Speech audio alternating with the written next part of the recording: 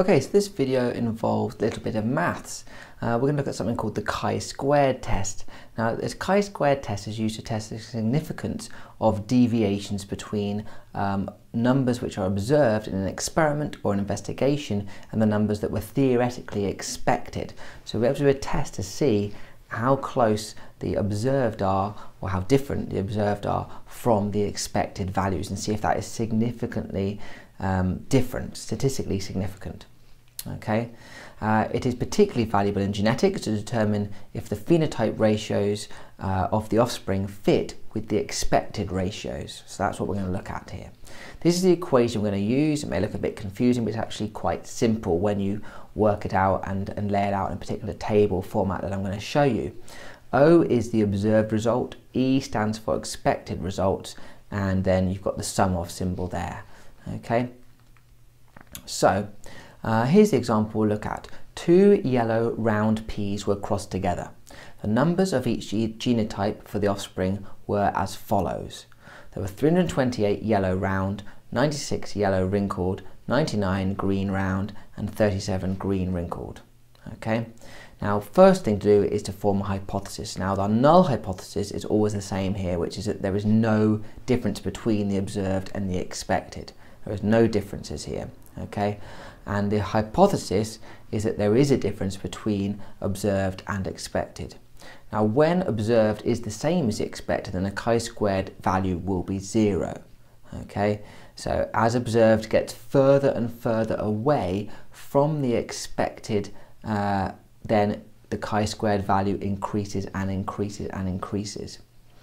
And at a certain point, a sort of threshold value, which we'll talk about later on, that is when you can say that the differences are so much that it can't be just down to random chance, and that there is definitely significant difference between the observed and the expected, and therefore you need to reject the null hypothesis.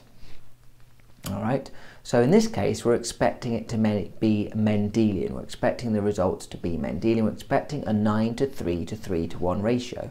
So we've got our observed results, and then we know what our expected results are. Based on how many offspring we had, 560, we can work backwards and put into this table, as I've done here, the expected results which are shown.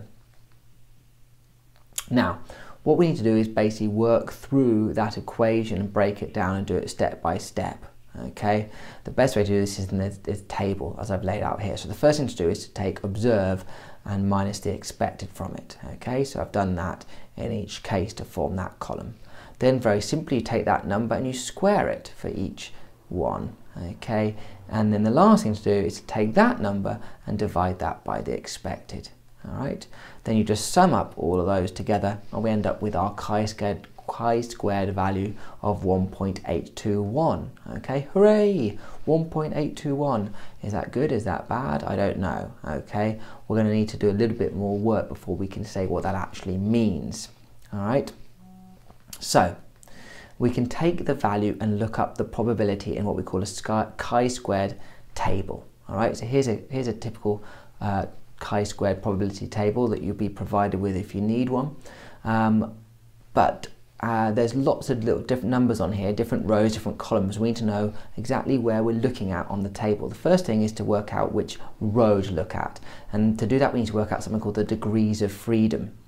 Now this is worked out by doing n minus 1, where n is the number of traits, which in this case was 4. There are 4 different traits possible, okay, and therefore our n minus 1, our degree of freedom, is 3.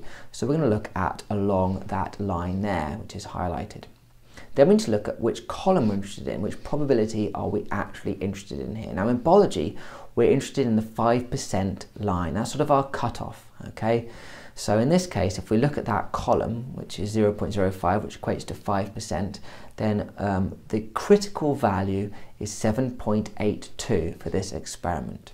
All right, what that means is that if our value is higher than this, then there is less than 5% chance that the difference between expected and observed is down to chance.